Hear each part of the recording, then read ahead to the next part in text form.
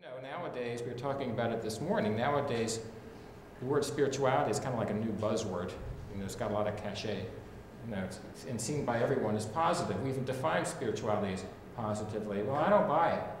Spirituality has the potential to lift us to the highest of human possibilities, but it can also be incredibly destructive.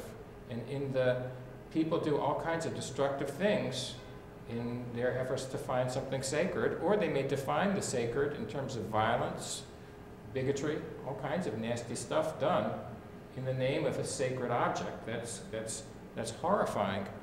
So the issue isn't how to foster spirituality, it's how to foster a particular kind of spirituality. And part of the challenge is to work with both their resources, building their resources, but also addressing their spiritual struggles and their spiritual vulnerabilities. That's what makes this area especially challenging.